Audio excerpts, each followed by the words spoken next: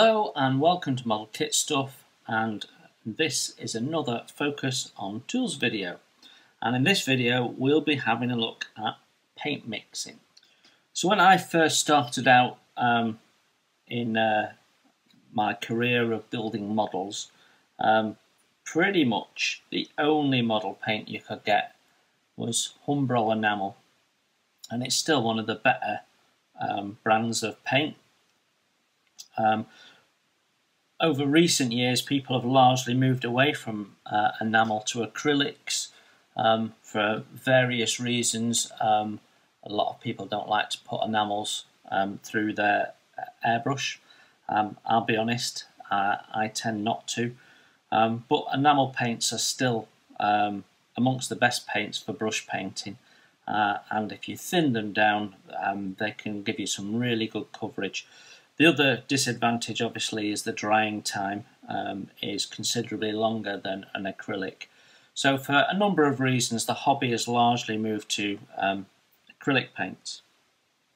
But when I first started out, you bought an enamel paint, and then to mix the paint, you got a cocktail stick or a toothpick, depending on what part of the globe you come from, and you'd get a screwdriver and prise the lid off, give it a bit of a mix, get a big lump of stuff on the bottom of your cocktail stick and put it on your upturned lid and dip your brush in that, and then a little bit of the oily bit and mix it up a little bit and slap it on, and that's how you painted your models. Well, it worked at the time. Then in the 80s, people started upgrading to paint stirrers. Tamiya has something like this. This isn't the Tamiya one, but I think it might be made in the same factory. But it basically has a paddle at one end and it has a little scoop at the other end. But effectively, it's quite an expensive cocktail stick, and it does the same job. You put it in your paint and you give it a stir, and over a period of time, you eventually get it mixed up. The shortfall of that is it's quite time consuming and you don't get a good mix, and eventually what happens is your paint starts off quite thin when you're using it, and then as you get further down the paint pot it gets thicker and thicker and you need more thinner to use it. And that's what happens if you stir paint, realistically. Now, I'm not sure when these first came out, but this is the Master Tools paint stirrer. Badger have one, which is effectively the same thing, just a different colour. Again, I think made in the same factory, just put a different label on it.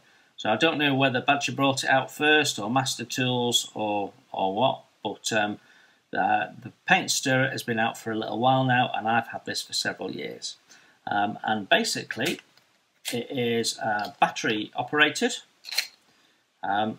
And it has a small motor in it that you switch on, which makes this shaft and the little paddle at the end spin like that.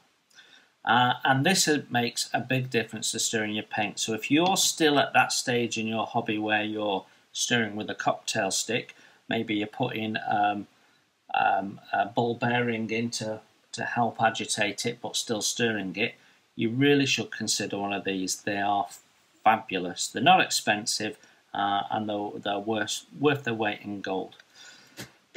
So let's just demonstrate how easy and quick they are. So this is an acrylic Humbrol paint, which hasn't been used for quite considerable time, so I know it's well settled, and as you can see, we've got a lot of dark oil at the top. And what I'm going to do is I'm going to go in and give it a mix slowly to start with, just so I can feel how lumpy it is, and this isn't too bad actually. And then we just flick it on. There's only one speed.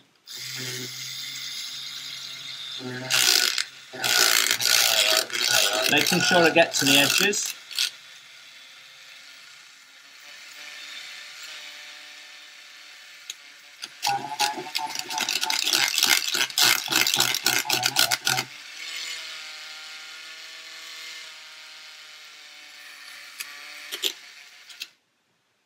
And there we have it. It's as quick as that. So that paint is now ready to be put in your palette and thinned down to the consistency you want. Now, as this is a Humbrol acrylic, I can just put it in some water to give it a clean, but you can use whatever thinner or cleaning agent you like.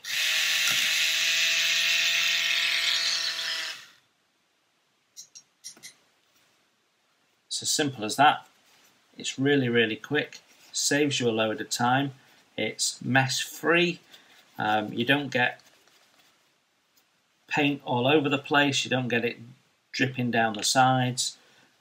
It's just a brilliant tool that does a very simple but effective job, and saves you a load of time and ensures that your paints are well mixed from top of the bottle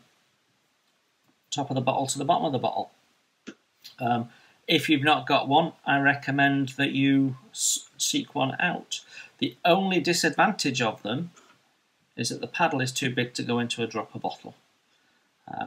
So unless you're going to do something to make that paddle smaller, that won't fit in a dropper bottle. So you're still having to shake these for a minute or two. Hope that was helpful. Thanks for looking in, and I will see you soon.